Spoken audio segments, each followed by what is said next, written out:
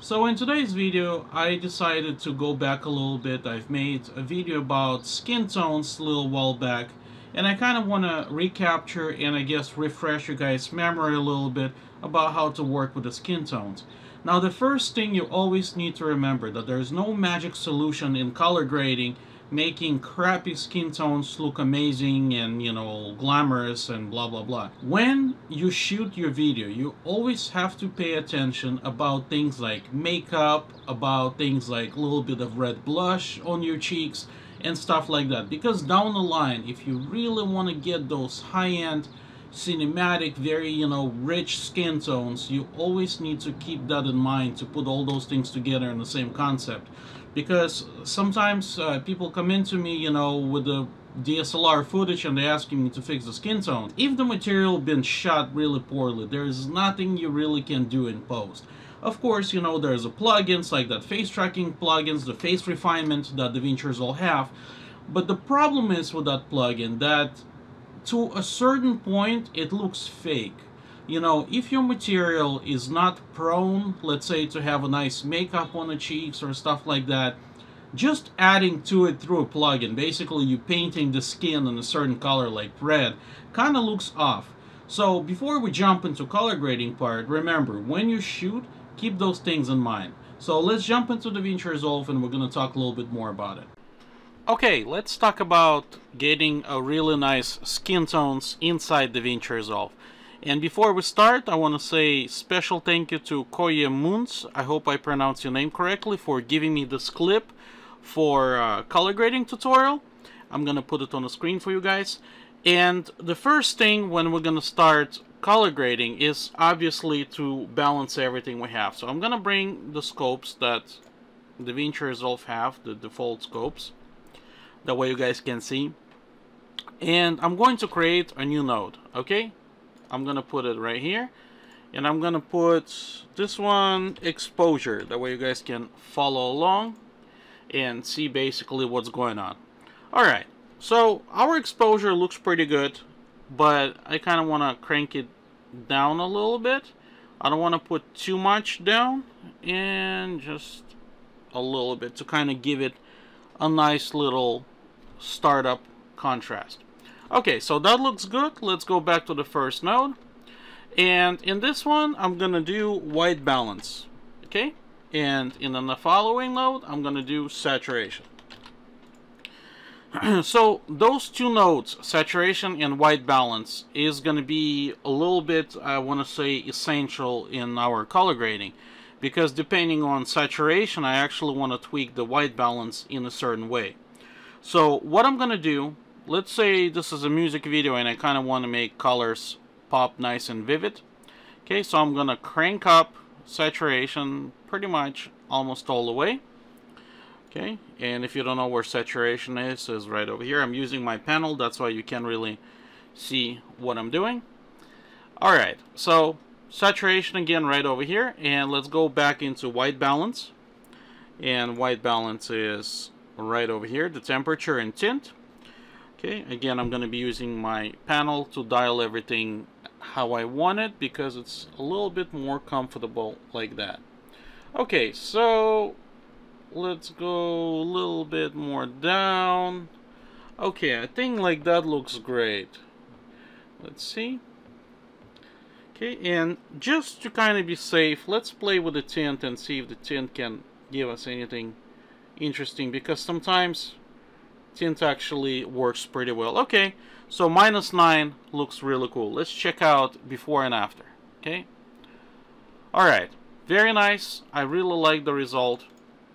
Let me create a new node, and I'm gonna do Alt-P, parallel, and that's where we're gonna start doing all our tweaks. So first of all, I want to do a contrast.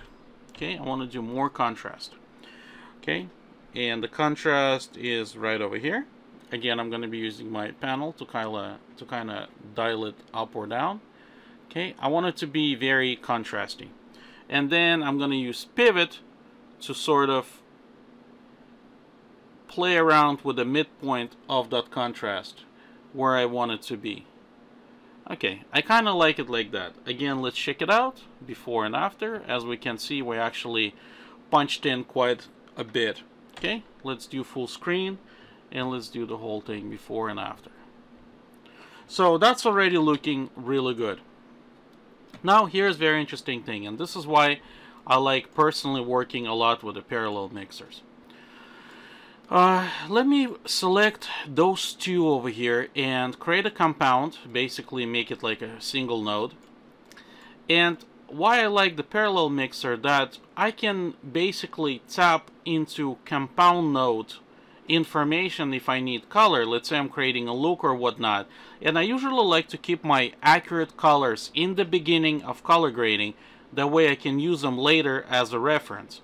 So what I mean by that, let's just say I'm gonna do a look. Let's say client wanna have a little crazy look, and let me kinda, I don't know what would be a crazy look. Something, I don't know, let's see, something different like that. Okay, so as you can see, that's pretty radical from what we had. And let's say they also want to have a very clean skin tones. So if I'm gonna do another parallel node, and I'm gonna call this one skin, I actually now have access to a clean node. What I mean by that, that the clean nodes over here are not affected by any of my adjustments, rather than, for example, if you create parallel node, this node going to be affected by your last tweaking, whatever you've done here. So if you have the green skin over here and you want to tap into that, you're not going to be able to get the clean skin back. You're going to be tapping into the green skin. Anyways, I'll cover it in a future tutorial in more depth. That way you guys can really know the difference. So, skin. Let me go into selection, just like that. Okay, I'm using selection range right over here, and I'm basically clicking kind of on the middle of the skin where I think looks kind of average. Now here's a trick to skin selection. A lot of times whenever we have sort of squares like that, no matter what you're gonna do, your skin gonna look like crap. So one thing what you can do, you can extend it a little bit to cover the range, which in our case actually works very well.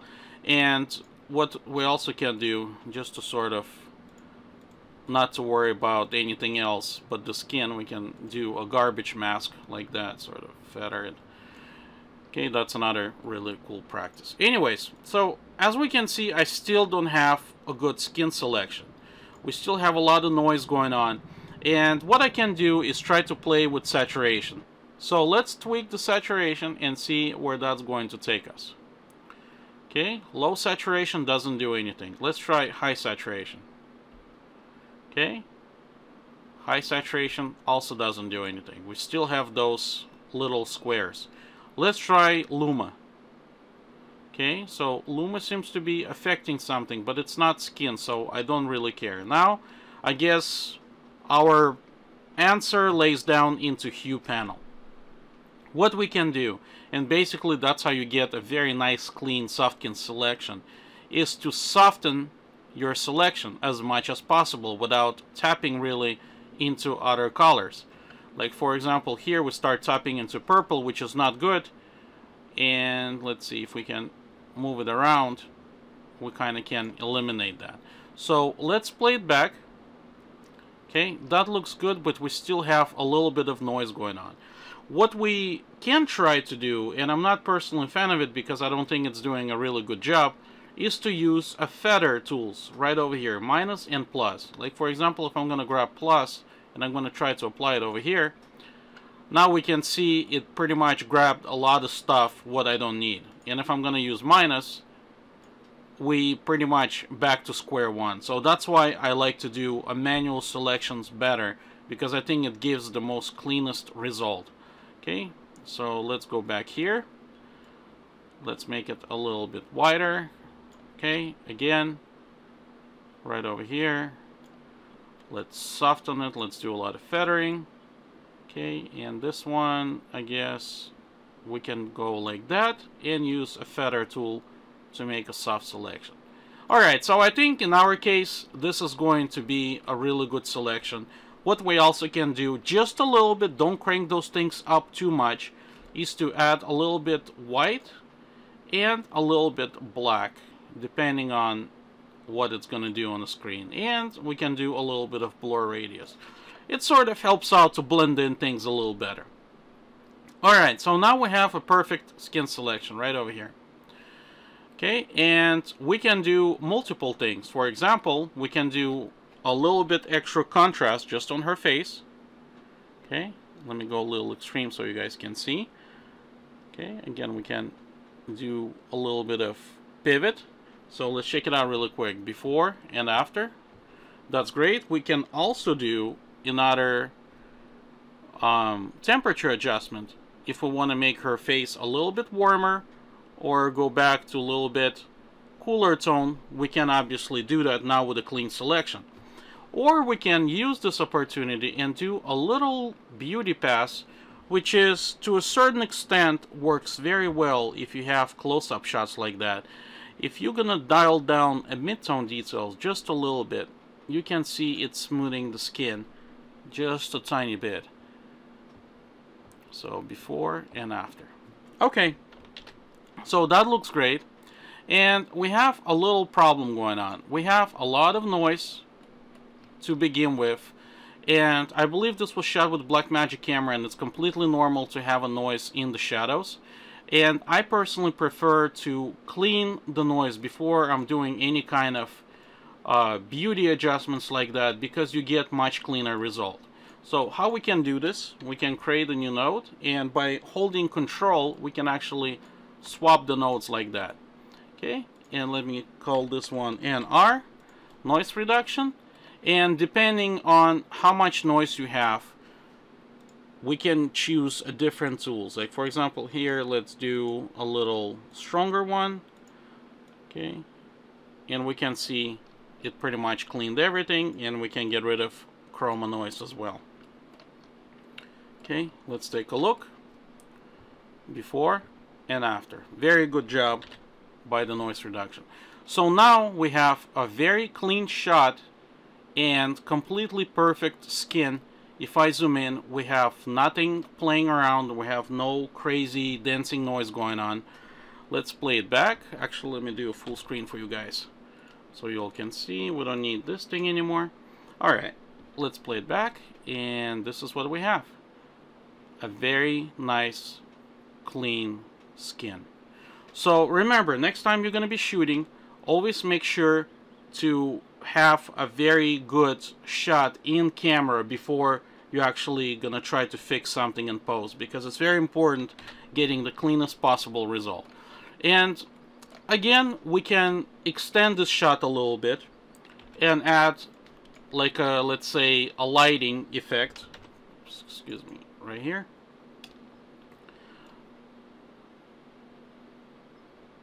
Okay, what's going on here?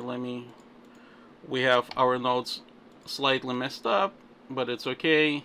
Really quick, we're gonna reconnect everything. Alright, just like that. Okay, perfect. So, lighting. Control P, or I'm sorry, Alt P, another parallel node.